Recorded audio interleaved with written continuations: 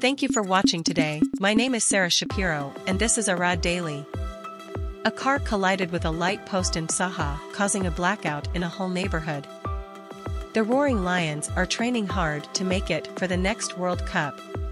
And the main event of tonight's the Aradian army will not be getting into Hachagoro's war. The relief of millions of families in Arad is unmeasurable. Let's start with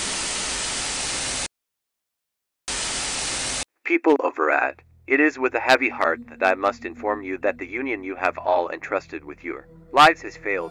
Corruption within the Republic, and the genocidal orders of a maniac in the seat of the Chancellor have led to a road from which we cannot recover. Before we take that step, plunging into the infinite darkness of poverty and strife, we have chosen to take action. Once, General Asher Chorakwi spoke of a nation free of this tyranny.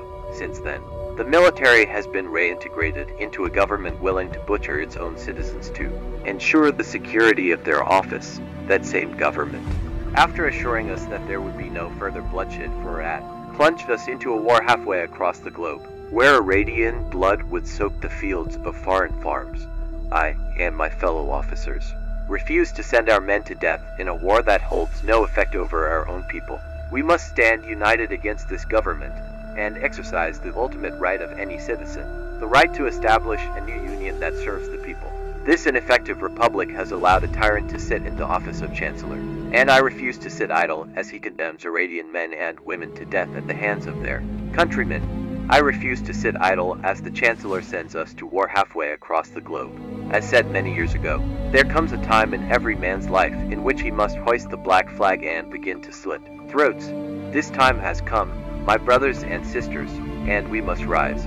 You may have heard of the disappearance of LT Colonel Noah Shamash, whether by rumors or official channels.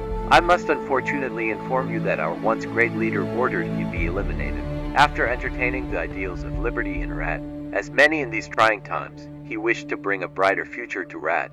The video footage being shown was taken in my departed comrade's home, as he deliberated how best to peacefully bring about this vision we now fight for. Our military police were able to recover this footage, as well as the body, despite orders that seemed to hamper their investigative efforts. It would seem that my dear departed comrade's desire for a peaceful solution earned him an unceremonious assassination, and a watery grave, recovered by the patriots of our military police. I implore you, my fellow citizens, absolve yourselves of allegiance to this tyrant who would order your deaths. We must break free of these chains that bind us, and establish a new union that can guide us into a new era. But first, we must fight.